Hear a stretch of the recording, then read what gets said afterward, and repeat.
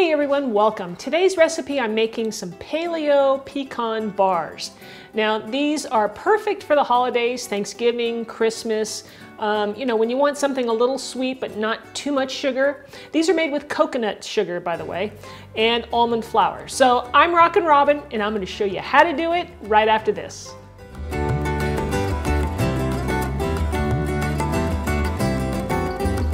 This recipe is super quick to make and put together. You're gonna love it. So let's go over the ingredients. First off, we have our almond flour.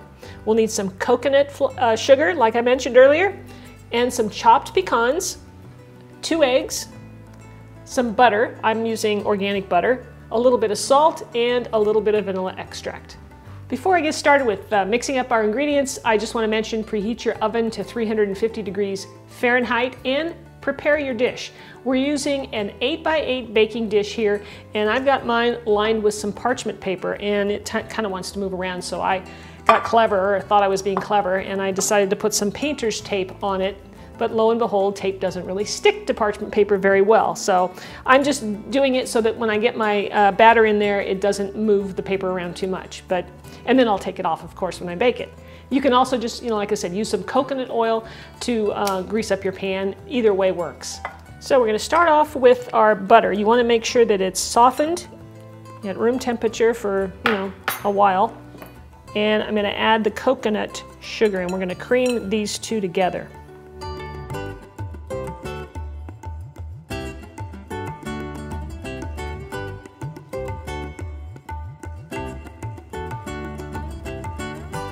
All right, so once it looks like this, we're going to add the vanilla extract.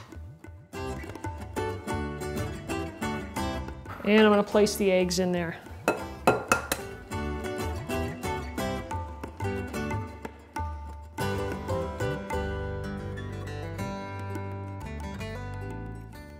And then we'll blend this up.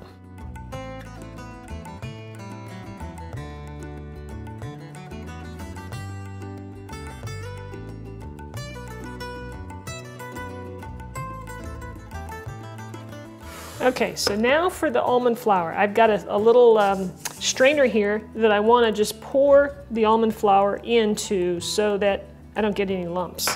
And then I'm just going to tap it, get a little bit in there, and mix it in.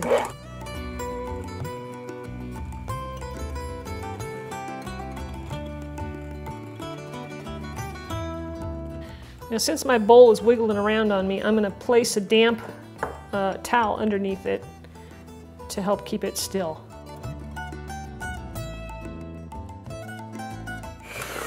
And then I'll just keep repeating this process until I get all the flour in there.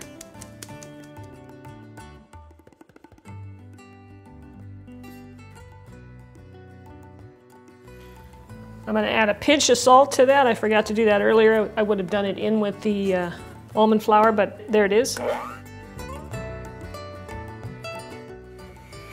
All right, so that's what our batter looks like. Now we're ready to toss in the pecans. So I'll just toss those in and give them a stir.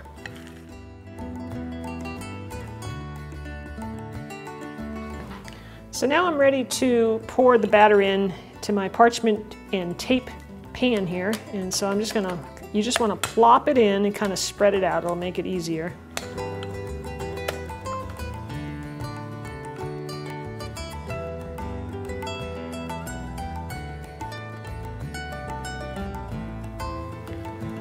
Now I'll remove the tape, because we don't want to bake that. And I don't know if you really even needed it, but I just tried it out. Okay, this is ready to go in the oven.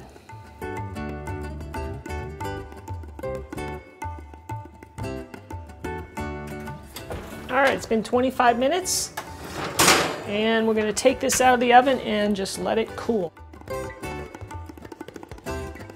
So, here's our pecan bars out of the oven after 15 minutes. I couldn't wait any longer. 15 minutes was long enough, right? What I'm going to do here is take the parchment paper, and I'm just going to lift it right out. Makes for easy cleanup too, right? And we can cut these into whatever sizes that you would like. I can't wait to dig in and tell you what this tastes like. All right, here we go. These are really delicious, guys.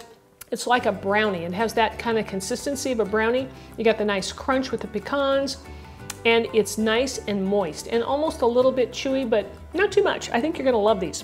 Not too sweet, and that was really kind of key with me. You know, when you have pecan pie, let's say for the holidays, super, super sweet and super rich. Thanks so much for watching, everybody. If you liked the video, please give me a thumbs up and share the video if you know somebody who might enjoy it. And don't forget to subscribe. If you haven't subscribed to my channel yet, click that subscribe button, and that way you'll know every week when a new video comes out. So thanks again for watching, and we'll see you in the next video.